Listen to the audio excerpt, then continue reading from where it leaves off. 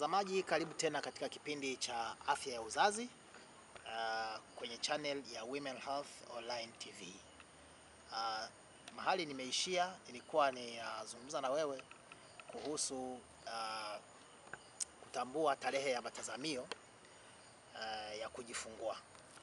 Sasa leo naomba niseme na wewe juu ya kutambua ujauzito huu ambao wewe mama umeubeba ni wa aina gani? Ujauzito huu ni wa aina gani? Namaanisha kwamba katika kipindi ambacho wewe ni mjamzito, kuanzia ile siku ambayo umepata ujauzito, ni vizuri kutambua ndani ya tumbo lako mama au baba, ujue ndani ya tumbo la mke wako mama huyu amebeba ujauzito wa aina gani.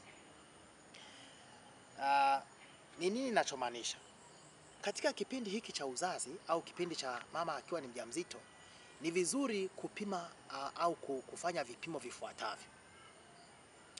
Moja, kwanza nianze kusema kwamba ni vizuri huyu mama aende kliniki ya uzazi. Kule kliniki ya uzazi anatakiwa aende angalau mara 4 mpaka mara 8. Kipindi cha nyuma ilikuwa kwamba ni vizuri kwenda kliniki angalau mara 4. Lakini kwa miongozo ambayo Wizara ya Afya ya Tanzania inayo sasa hivi, ni kila mzazi aweze kwenda kliniki angalau mara 8. Angalau mara 8.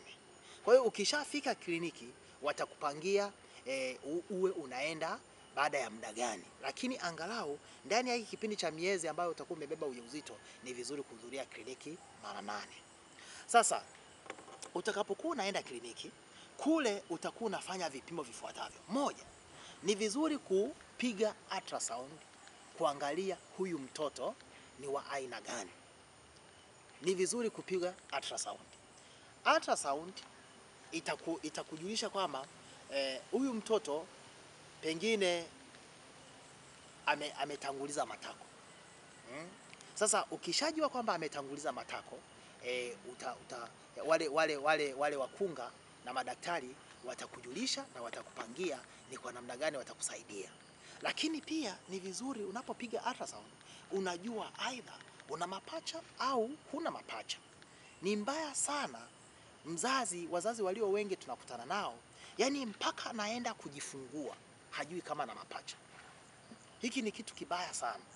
Kwa hiyo ni vizuri ujue una ujauzito wa aina gani. Inawezekana ni mapacha, au inawezekana mtoto huyu ametanguliza matako, au inawezekana labda sehemu ya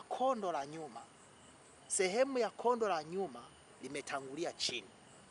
Sasa inapokuwa limetangulia chini, ndipo baadaye mtoto anapokuwa anageuka, ndio pale tunapokuta mama anaanza kutoka damu hata kabla ya kipindi cha kujifungua. Unaona? Kwa hiyo ni vizuri kujua hata kabla ya kipindi hicho cha kujifungua hakijafika.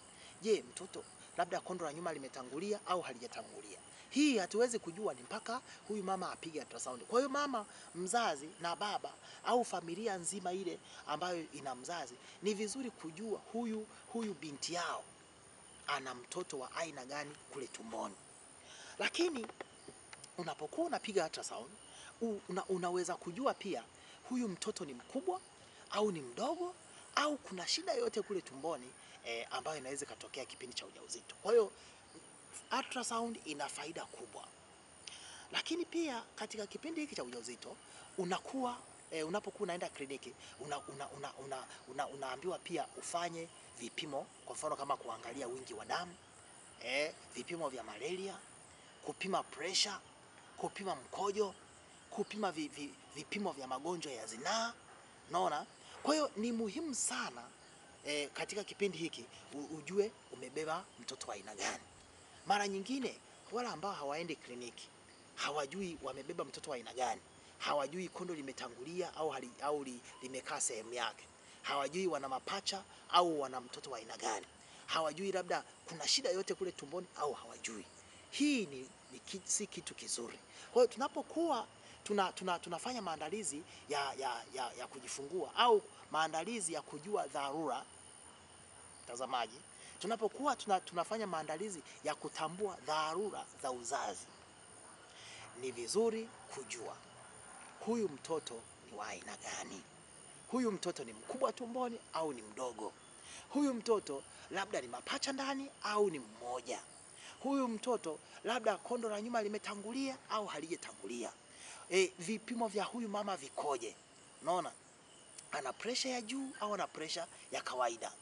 Ana wingi wa damu wake ni mdogo au ni mkubwa?